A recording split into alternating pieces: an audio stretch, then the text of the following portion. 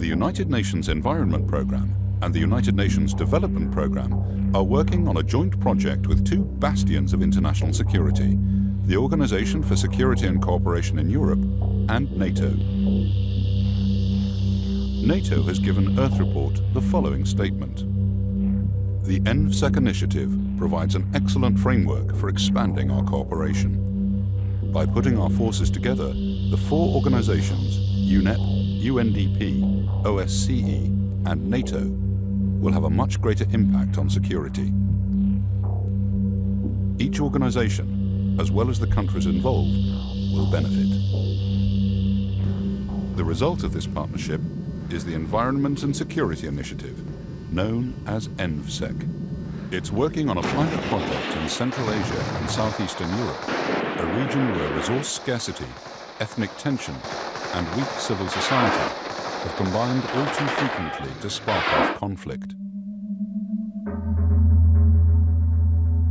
In the middle of ENVSEC's pilot area is possibly the single biggest man-made environmental catastrophe on the planet. This desert between Kazakhstan and Uzbekistan used to be a sea. Not millions of years ago, or even hundreds. Just 30 years ago, this was the Aral Sea, then the fourth largest inland sea in the world.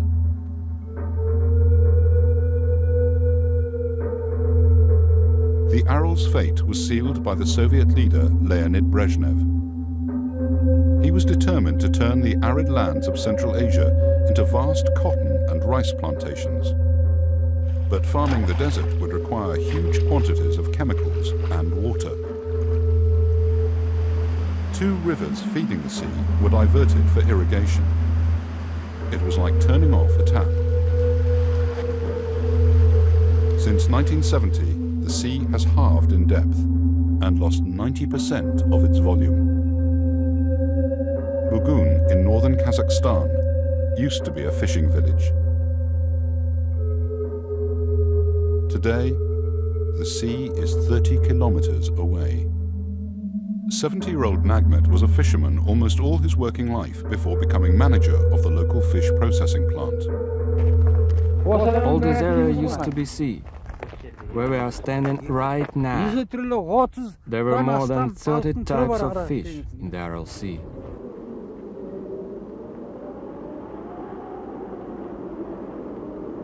After the sea has gone, of course the situation is bad. Those who have a job are lucky, others are forced to borrow money from each other. The fishing industry used to employ 60,000 people. The wind is laden with toxic dust, whipped up off the dried-out seabed. The dust is contaminated with the pesticides which drained into the sea from the cotton and rice plantations.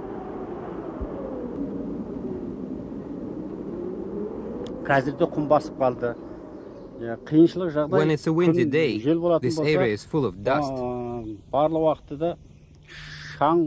Pupils cannot breathe this type of air.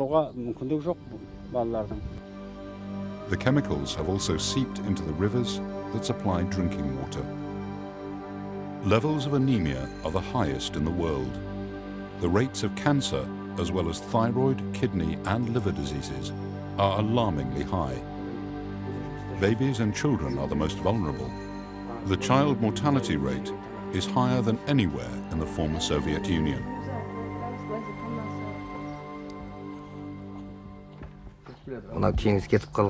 Since the sea shrunk, children are different nowadays. They are smaller compared to the children before. They were healthier. Children today get ill more often. What can I say? We're sitting in the middle of sandstorms and salt. We hope that in the end everything will be okay and the Aral Sea will come back. Allah knows that for sure.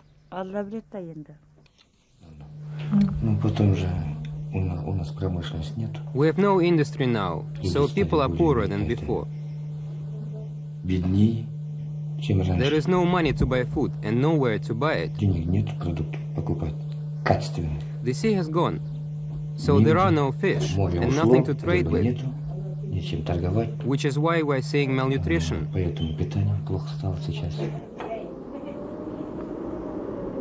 Few see a future here. Most have left in search of better prospects.